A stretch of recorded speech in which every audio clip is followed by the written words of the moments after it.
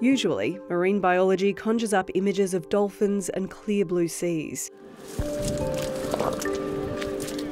But like many careers, the reality can be slightly less glamorous. I love the smell of mud in the morning on a field trip. I love these mangoes. I love the salt marsh. Yeah, geez, they're like my backyard, I think, now.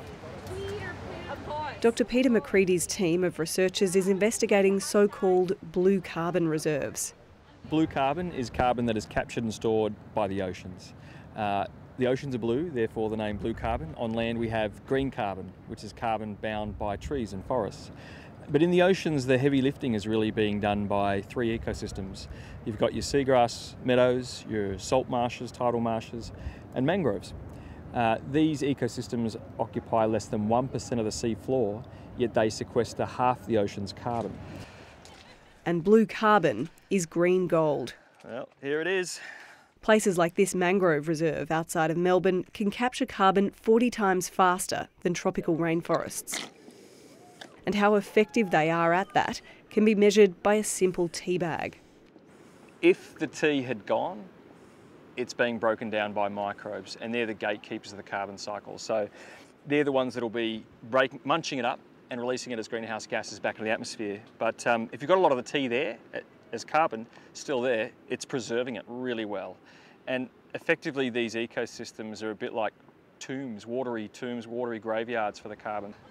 Peter Macreadie's team has set up a protocol for this citizen science teabag project to get a global picture of blue carbon reserves.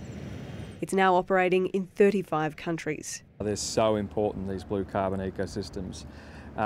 They might be small in area, but they're really packing a big punch when it comes to climate change.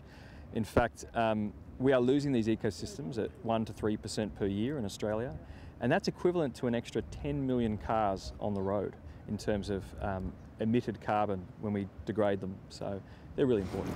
All right, guys, you ready to get your first blue carbon core? Yeah. Yeah. All right. Well. Dr Macreadie's team doesn't need high-tech scientific equipment for today's fieldwork. Who wants to do the honours? Me. Belt away. Alrighty, just fingers. I trust you. Okay. I don't. He regularly takes groups of business people on his field trips in the hope of helping blue carbon environments with their PR problem. They don't have the charisma of the Great Barrier Reef. They're often considered the armpits of the coast. I think people are just unsure about them. I think they're gorgeous. I love being in the mud in these places. That is a peregrine falcon. At home and out of the mud, Dr Macreadie's other passion is his family. Who's this guy? Look at him. Nothing's more important, I think, than leaving the oceans and the planet in as good, if not better, shape than we left it. For as long as I've known Pete, he's always loved the ocean and swimming, fishing, snorkelling.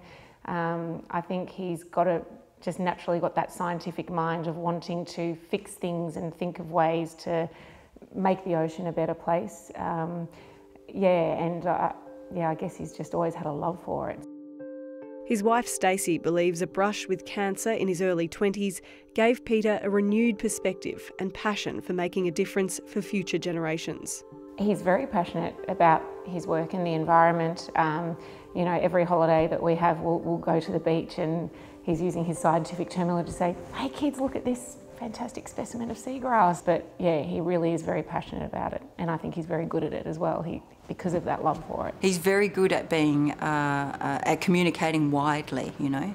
I mean, he does drive you nuts because he is so enthusiastic, but I think that's also just a part of the package.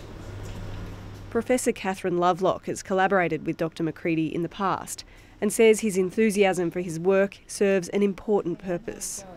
He has a really great capacity to engage with industry. He's been really influential talking to some of the big corporates in Australia and beyond. So his capacity to communicate and really convince people that this is a really interesting and important endeavour has been very influential. That's breaking the waters. That's the first stage of the blue carbon obstetrics.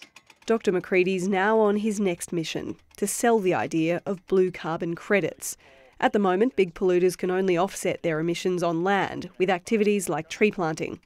He wants them to also be able to restore wetlands like this. That is a great blue carbon core, so congratulations. But first, he needs to convince the public to share his passion for mud and mangroves. It's all about people power here. If we believe the oceans are important and we want to protect and preserve and conserve them, then our politicians will respond to that and we'll see more change happening.